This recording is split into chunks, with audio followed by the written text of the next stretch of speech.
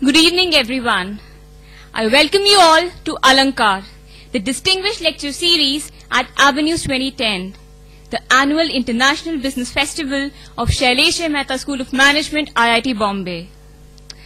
This year's Alankar was graced by the likes of Mr. Adi Godrej, Mr. S. Gurumurthy, Mr. Subroto Roy, and Mr. Satish Jha. Today, we have with us our very renowned guest, Padma Shri Kamal Haasan.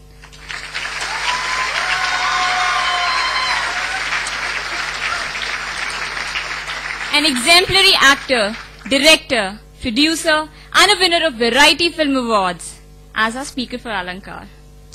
Thank you, sir, for gracing this occasion. On behalf of Shailesh Mehta School of Management, I request Padmanabhan to present sir with a bouquet.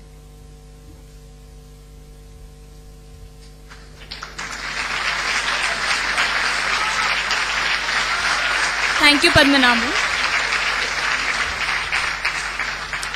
I now request Govinda to present Mrs. Karuna Jain with a bouquet.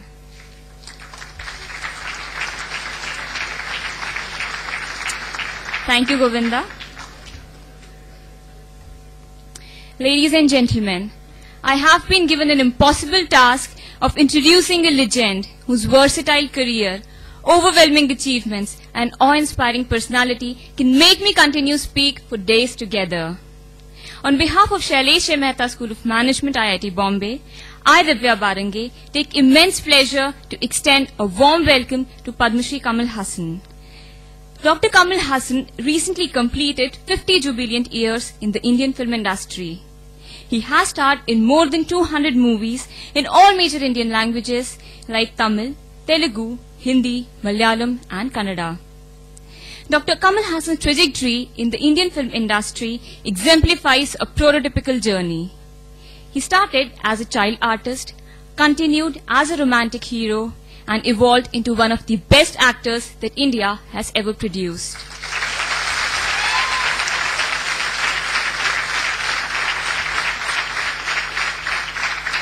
Born on 7th November 1954 in Paramagudi in Tamil Nadu, Dr. Kamal Haasan's affinity towards excellence in performing arts was evident even as a child. He made his debut in 1960 when he was just 6 years old. He won the National Film Award for Best Child Artist, the first of his National 4 awards. He came back to films in 1972 and yet again, success was not far away. He won the Filmfare Best Actor Award for his role in the Malayalam movie Kanyakumari.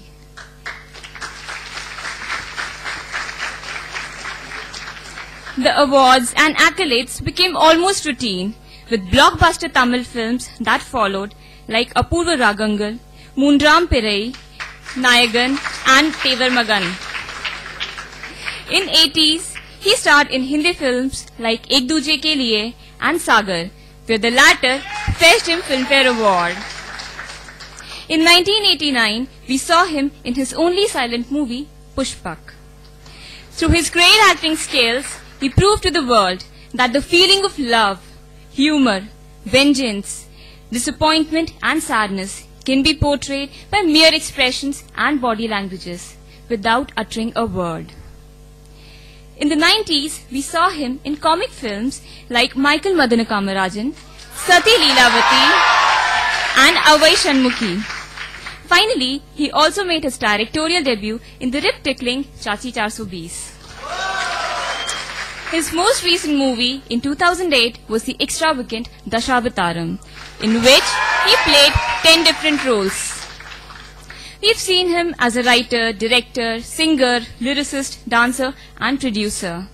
It's not that he's just entered each and every facet in the field of cinema, but excelled in all of them.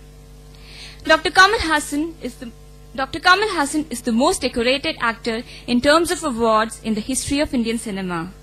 He holds the record for the most Filmfare Awards and National Film Awards for an actor, which include 4 National Film Awards, 3 awards for Best Actor, and 1 for Best Child Artist. Dr. Kamal Haasan holds a record 19 Filmfare Awards for performances ranging over 5 languages. Without taking any more time, I now request Dr. Kamal Haasan to take the stage and enlighten us with his thoughts.